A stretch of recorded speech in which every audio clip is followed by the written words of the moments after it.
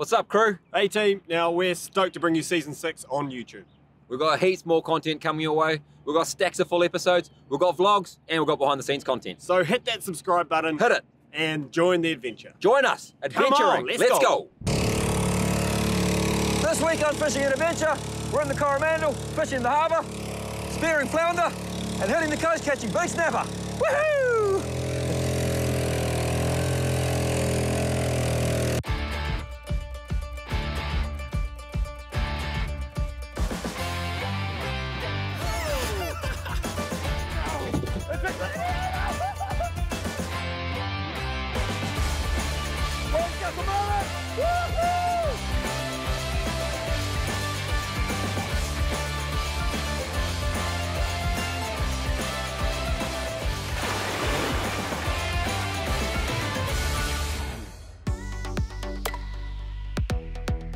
For us, the Coromandel is like our second home, and we've been fortunate enough to have access to places on both sides of the peninsula. On the eastern side, the scenery is very hard to beat, with its white sand beaches, idyllic harbours, surf breaks, and some of the best fishing this country has to offer.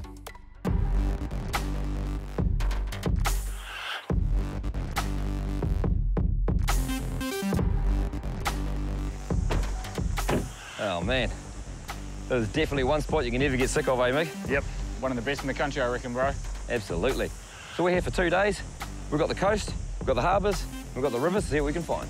We're land-based this week. We don't have the big boat, but we've got the nets, the spears, the rods, and a bit of everything. Absolutely.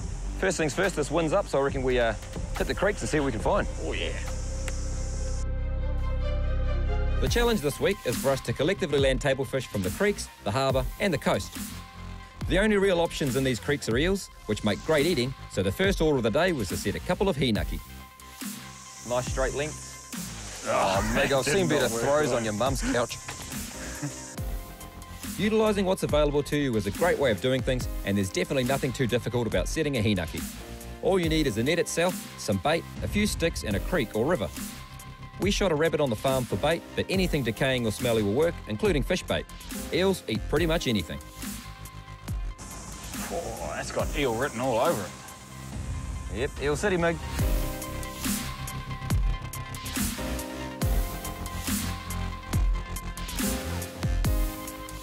So we're going to try and draw these eels up from downstream. So we'll place our hinaki here, tailing back that way so they come in, smell our dirty rabbit bait, swim into the hinaki, get stuck there, and we'll have them for later on, eh, Maggie? Oh, yeah.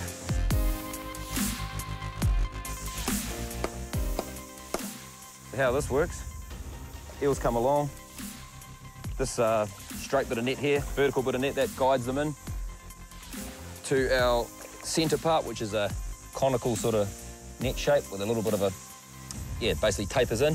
By the time we come back and check this will be seething with eels.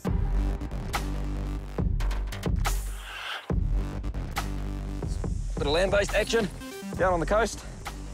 Bit of swell down there, so we make sure we chuck our lifeies on, eh, Mickey? Yep, cheers, mate. Oh, looking forward to it. We've caught some big fish at this spot before, so... We have indeed. Here's hoping it turns it on this afternoon. Absolutely. Let's get these rods, gear, bait and burley down there and catch some snaps. Land-based walk-in missions are exciting, challenging and rewarding. Getting to a suitable spot can be hard, but we have access to a good ledge that can be fished at all tides. This coast holds some very big fish at certain times, and with a snapper being the main target species, we've got the heavy gear for stopping these fish from getting to the very treacherous underwater terrain. Always go prepared, as you never do know when that big boy will show up. So I've already got the burley in the water, and the type of fishing we're doing, relatively simple. Single hook for me, unweighted baits. Just going to cast these in and around our burley trail off the edges of the rocks here. It's evening time, perfect time to be targeting these bigger fish off the bricks. Mig's got a fairly similar setup. He's running with a slightly different rod and slightly different rig. So I'm just running the 2 fixed hooks. Nice, simple rig. Gonna slap some nice, fresh bullet tuna on there. Hopefully hoof it out to a nice, big, hungry snaps. Woo! Good as run, Derek. Yep. Got him. Oh, yeah? Yep. Could be a snapper.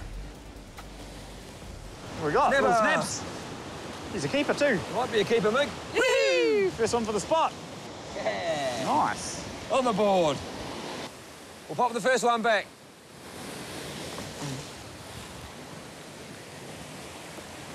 So with this sort of land-based fishing off the rocks like we're doing here, you've got to be willing to adapt to the conditions and what's going on around you.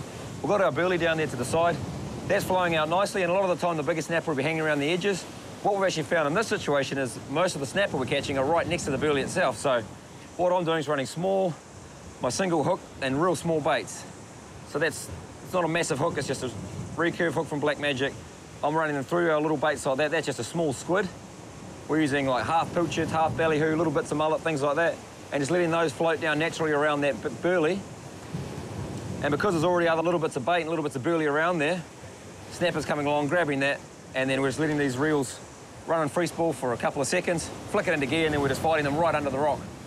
Just be willing to adapt to what's going on around you, and you'll catch a lot more fish. Oh, whoa, whoa, whoa, whoa, whoa. Bigger. Oh, yeah. What have we got? What do you got here? Is it a carp? I don't know. Might be a trev. Might be a snapper. Oh, It's a snapper! Oh, he's under the rock. He's stuck on the rock. There we go. Get him up. Oh, yeah. How we're talking, mate. Stunning fish. You can see the dark colours there, living in and around the kelp and the weeds, the rocks. So he's a resident from around this area. And he's going to make some great eating later on, so stoked. Put him out of his misery. Ick him in the head there.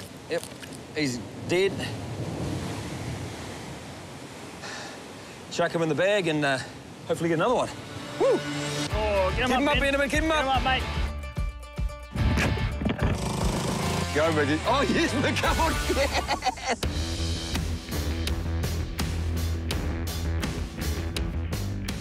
We're on the eastern side of the Coromandel Peninsula, and the challenge is set to catch table fish from the creeks, the harbour and the coast. With the El Hinaki set in a nearby creek, we are already well underway at our land-based rock fishing spot with a couple of nice snapper. The burley is flowing nicely, and we're now looking for that bigger specimen. Good fish? Yeah, not bad. Yeah, it's good. Yep. Oh, snaps. Oh, yeah, goodie. Oh, I need the net, eh? Yes, please. I might need a net as well, Maggie. Oh. Yeah, just get him in there, boat. Not a monster, but another beautiful snapper off the bricks. This spot's really provided for us today. There he is. And he's in good nick, so we're going to send him back in the drink.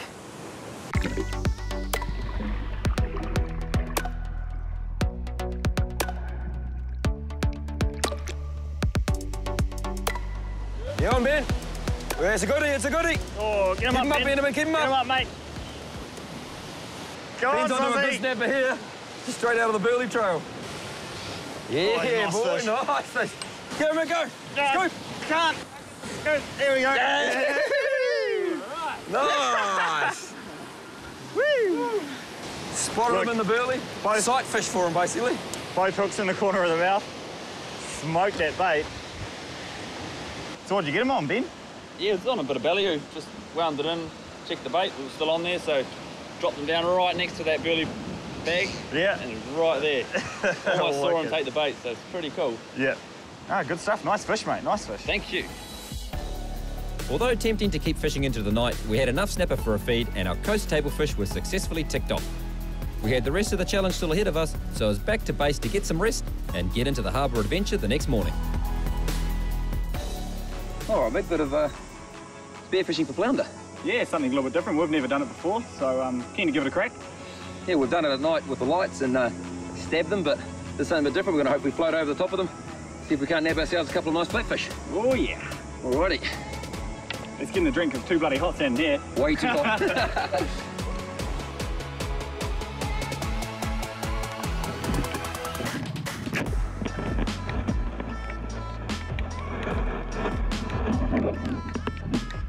Look at the size of this guy. Oh, man. Swimming around for about 2 minutes. And I thought all my Christmas would come at once when I saw him. Oh, that's a good size flounder. And I think the boys have found another one, so I'm going to put this one in the bag and then carry on.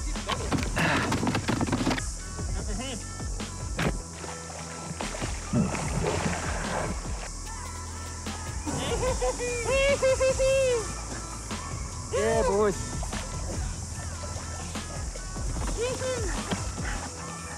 Oh, it's a cracker. Look how deep you are. That's so shallow.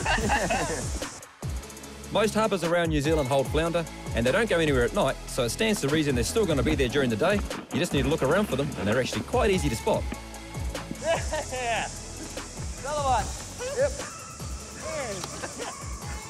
Literally been in here 10 minutes. And that's flounder number 4 for us. My third one, so I'm stoked. This one's I think it's a sand flounder, not a yellow belly. I think the other 2 were yellow belly, or the other 3. This got white underneath, but still a legal size. Still another beautiful eater.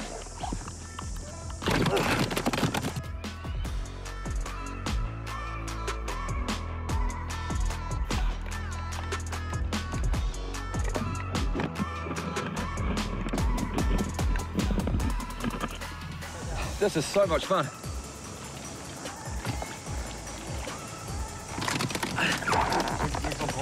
Okay, all right, let's go see what Mick's got.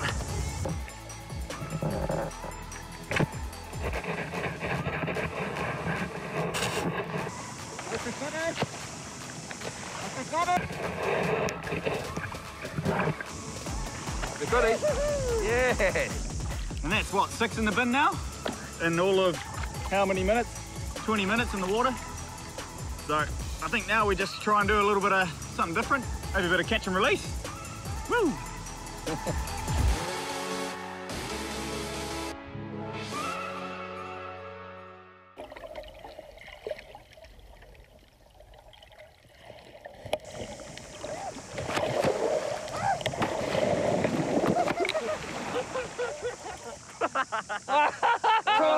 Oh, damn it! You had him. I had him and I just slipped. He's slippery.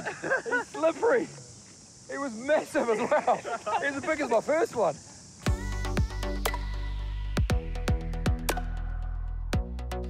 With the harbour table fish ticked off in under an hour, we headed back up to our Uncle Chris's place to chat about the next mission and chill out while he prepared us a resort-style lunch, including our fresh flounder.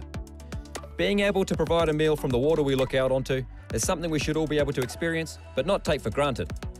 The effects of overfishing and pollution are becoming more apparent, and we must all work together to ensure that these waters are thriving and plentiful for our future generations. That said, we're still fortunate enough to be able to provide this amazing kai moana, and one thing is true, freshly caught and cooked flounder is very, very hard to beat as a table fish.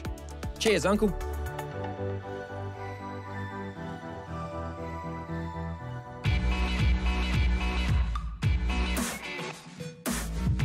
When we're rock fishing, we've got a couple of different styles of rods that we like to use. As opposed to your surf casting beach rods, these rock fishing rods are a little bit shorter. I've got an 8'6" 2-piece. X Factor breaks down like that, which is nice and easy if you're carrying into your land-based locations. Backed up with a solid Okuma Coronado there. Bait feeder option on the back. Fantastic for straight lining up these big snaps. Another option is this Kingfish stick bait rod. So it's nice and long, it's 8 foot. So it gives you a good bit of leverage when you're on the rocks. Also, it does break down at the butt section, so it's nice and easy to cart down. Backed up with the Avenger bait feeder. So again, bait feeder reel, nice and easy to stray line off the rocks with it. And it is a Kingfish rod, so it's got plenty of grunt for pulling their heads out of the bricks. So these are both awesome combos for fishing off the rocks. Got him. Look at the size of that thing!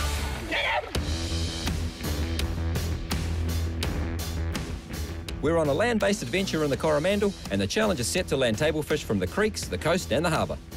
We've already ticked off our coast fish with some nice snapper off the rocks before nailing the harbour species thanks to a daytime spearing session for flounder. Our eel hinaki is set in a nearby creek, which will be the last challenge fish required to avoid consequence.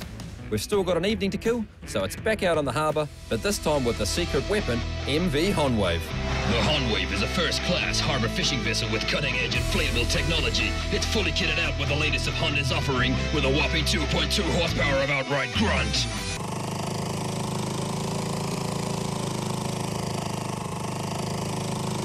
Well, safe to say this is something a little bit different for us, Scotty. Absolutely, mate. A little bit of harbour fishing and MV Honwave. She'll do the job. We've got our rod holders at the back. Got our little bit of bait and burley in here. What more do we need, mate? Nothing. All right, ready to fish now, though. Let's do it, all right? Let's find a good suitable spot, edge of a channel, anchor up, run some burley, run some little baits, and hopefully catch some harbour species. All righty, into it.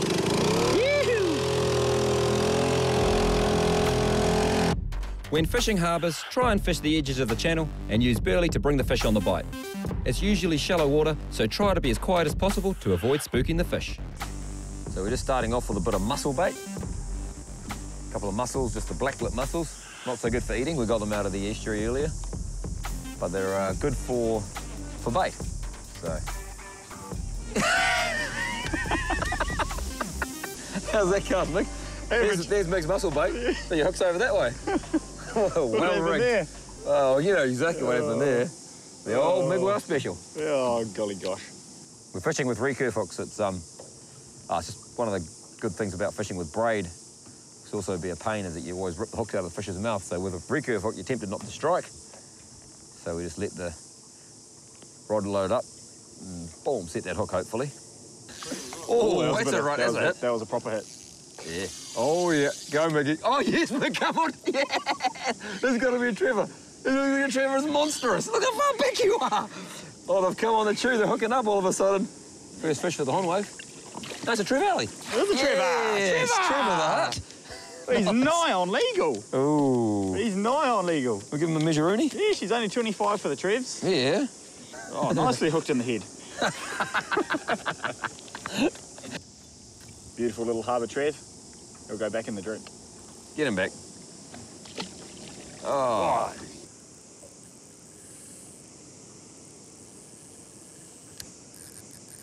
Got him. Yep, got him. Oh, there's a feisty one. Trevally. Okay, here he comes.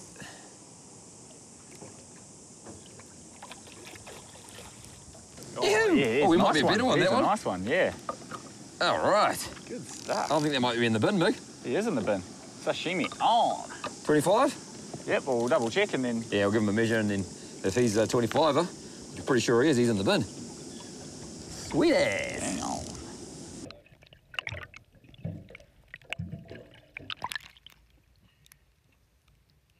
This could be the one that... Oh! Boys. Oh, I like that sound. I'll put this tiddler back and I'll get the net ready for Mick, because this is a goodie. Oh, yeah, he's a goodie. He's definitely better than that. Oh, under the boat. Oh, into the net, into the net. Yeah, get into the net, you... Oh, he's tangled on the bills. He's tangled on the bills. Oh, there we go. We got him. Yeah. Nice fish, mate. Nice. That's a good harbour Trev. Awesome. I just untangled my hook out of the... You're pretty much in the water bag. yourself, Mick. I am. Oh, hold up a sec. Yeah. Nicely lip hooked. Yeah. Awesome. Yeah. Hold him tight around that tail and you won't be able to flop out. Yeah. Yee! Nice. Oh, nice little tree and a mean scrap. That's what you want. Underrated little fish. Not often targeted, but quite often found in these little harbours. So, This is a perfect way to target them, isn't it? yeah, it is. Single hook, single little reef curve hook. Just little strips of bonito doing the damage. Like that there. Nice good scrap out of them, so he's going to make it in the bin. It's definitely a nice, tasty table fish out of the harbour ticked off.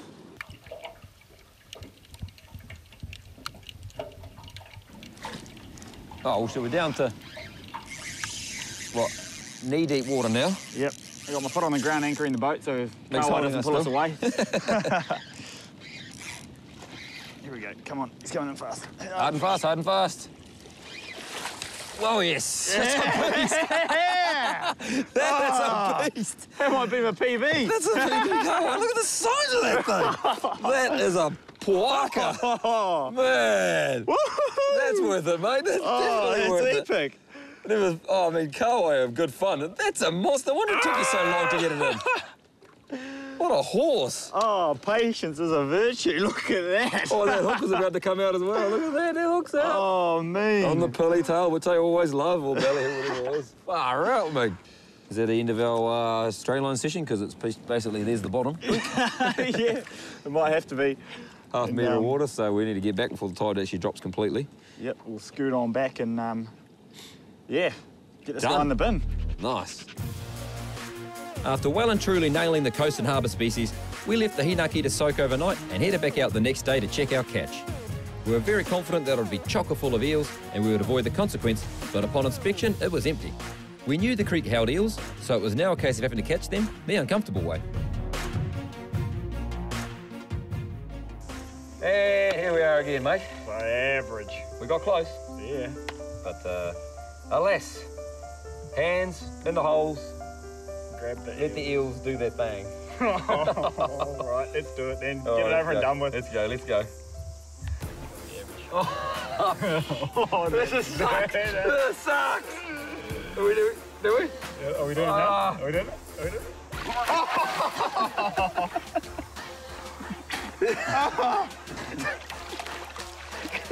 No, I've got my clothes on. Go in there.